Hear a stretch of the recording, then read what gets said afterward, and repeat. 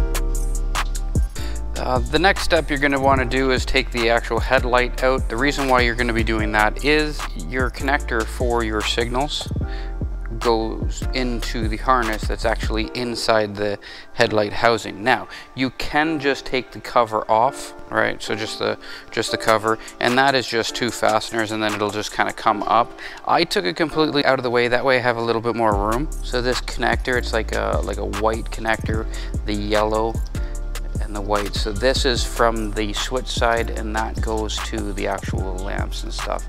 I've taken the connector out right here. So connector out, through here, up around, and now I have it on the bench. Okay, so that way I can do all this stuff on here. Again, you can do it on the bike. I'm just doing this. That way you can see it a little bit easier. It's a little cleaner to see. And then we go from there. We're gonna go light blue, which is gonna go to the yellow. So we're going to the motorcycle, so that's that side.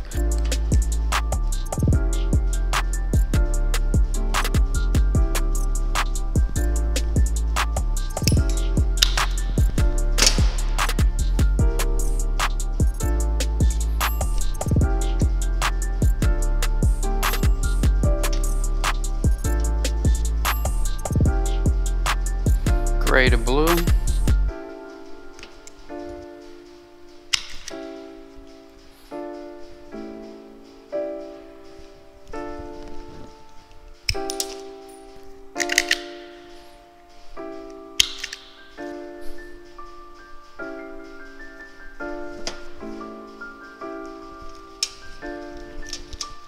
And then orange to green.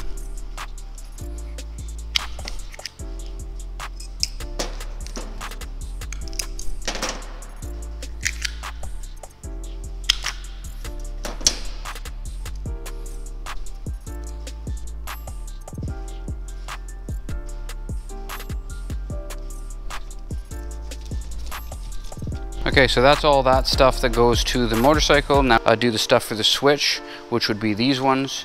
So wire to turn signal. So the white is going to go to the light blue, gray goes to brown, and the purple goes to the orange.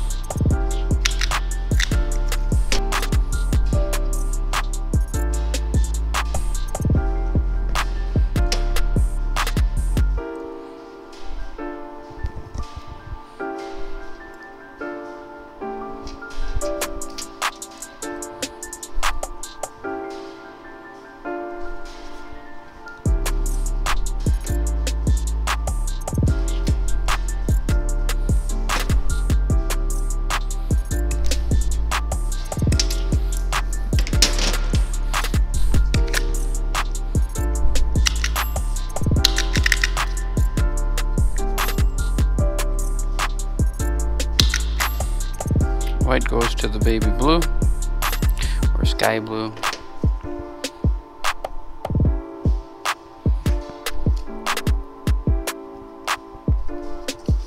Purple goes to orange.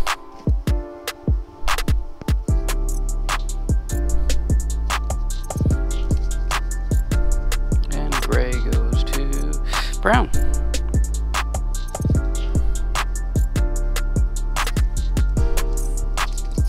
When you're going back, because you still need power and ground, there's a tied up connector that actually is a power and ground. So the ground is green and the power is purple.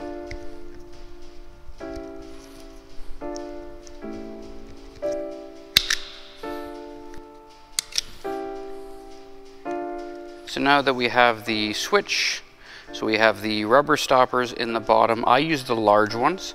It just makes it so then it doesn't go all the way there, so you have to push, and so it's just a request switch at this point. And then put it all back together. Everything's good. Again, it's fairly straightforward to actually remove all this type of stuff, right? So again, I'll just go over it quickly. The two screws here. There's two screws for the switch, like the actual mechanical part there. There's one here and one down there. So basically 6 screws, and then all that stuff comes out. There's a collar on this side. You can see that pretty good there. And that's what kind of puts that in its place. You just flip it upside down, and there's little channels. You're just gonna fit those. It's a little tight, but you fit them in, and then you're good to go. So we're gonna put this back together. We are going to finish the power and ground. We're gonna put them to there. We're gonna put the headlights back together, and then I'm gonna fit this actually underneath the tank. That way you don't see it. Okay, so then this would come back on to that little pin. Okay, these would go back into here.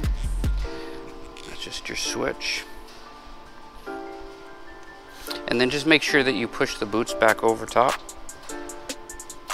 And then back there. So all of that is now tight.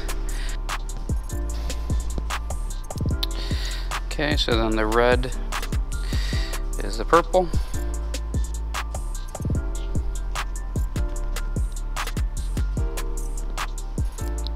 And the ground is the green.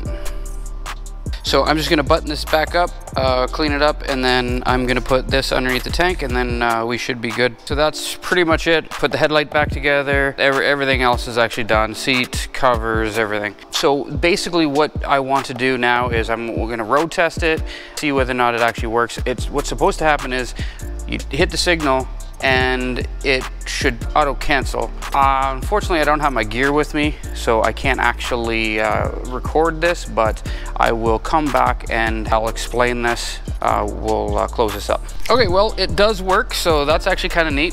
So basically what it does is you put your signal light on and you turn, it almost like holds it for like a couple seconds and then it lets it go. I don't think it actually is lean sensitive or anything like that. You just, as you're going, you straighten up and it's off. Pretty interesting. I'm sure he'll be happy with this. Anyways, if this was helpful or if you're interested in it, the stuff's gonna be linked in the description. And if you're interested or if you like this channel, give me a thumbs up, like and subscribe. And until next time, guys.